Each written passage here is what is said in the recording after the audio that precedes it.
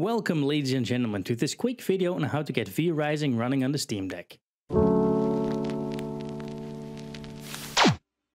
Let's start with the obvious and install vrising on your Steam Deck. Then find Proton Experimental in your library.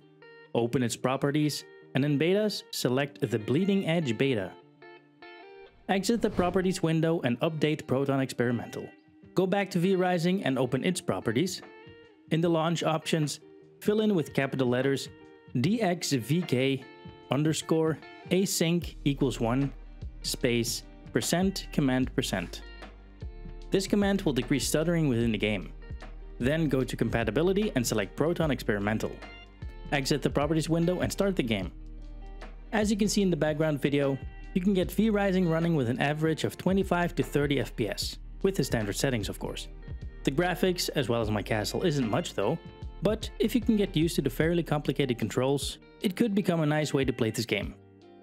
I hope this video has been informative to you. If it helped you out, consider leaving a like and a subscription for future Steam Deck videos. Leave a comment as well if there is something you would like to see working on the Steam Deck. This was Glitchy with the Steam Deck tutorial, signing out.